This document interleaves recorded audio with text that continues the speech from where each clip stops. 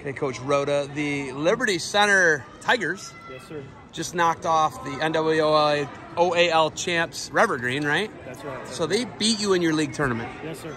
Yes. How bad?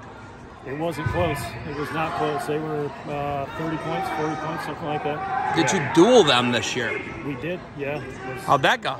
They beat us big. We had a couple of really big redemption matches here for the OAC stuff. We throw in some 6th graders too. Those guys really performed well. So, man, awesome. It was an awesome win. Liberty Center's always got guys. Always in the Division III state tournament. There's always somebody placing. It's a great tradition. How do you guys get these kids to get together like you did and rally? You're going to wrestle for a state title next round against a bigger school. Maysville's bigger than you guys. Yes, sir. You know, they're D2 school, you're D3. How do you guys always you have such a great tradition? Why do you always able to put it together and have such good teams? Well, I mean, it starts at a young age. We've got such a good biddy program. We've got great coaches at every level. So those guys send all these kids up, and they know what they're doing to begin with. But you know, this particular group it's gritty. You know, we've got some kids that you know, they don't win a ton of matches, but man, we're coming out and fighting for every point. We're fighting to stay off our backs, and that's all the difference in these tournaments. So I'm looking forward to the next round.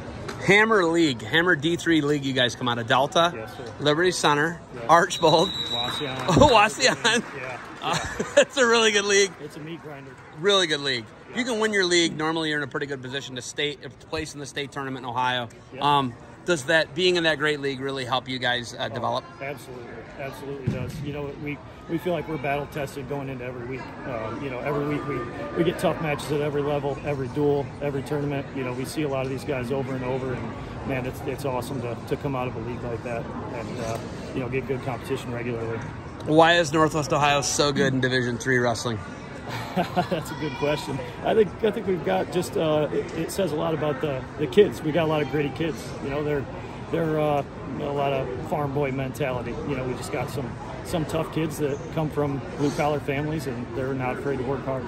Names. There's like the Hoffs, the Kerns. Those are the names I think of when I think Kerns is definitely the name I think of, right? Yeah, when I think of Liberty Center. Yeah. Why are you guys so good with the generations of families and having so many different generations come through? Those are just off the top of my head, right? Yeah. Well, what's interesting is you know, you look down this lineup.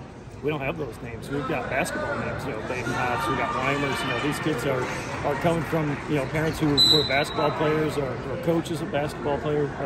So, you know, it's just those names are not in here. Not this group right now. We got a few of them, but man, just it just says a lot about, like I said, our biddy program and what we do. We can take kids that may not have that stereotypical Liberty Center wrestling name and turn them into athletes. You're expanding out. I like that. That's good. You guys are getting more people involved. Yeah. That's what I want. I want more people in wrestling. All right, Coach. Heck yeah. You guys are about to come out here. Probably in about 15 minutes. You got anything else for me? That's it. Coach Rhoda, thank you for the time. Good luck to you guys moving forward. Thank you.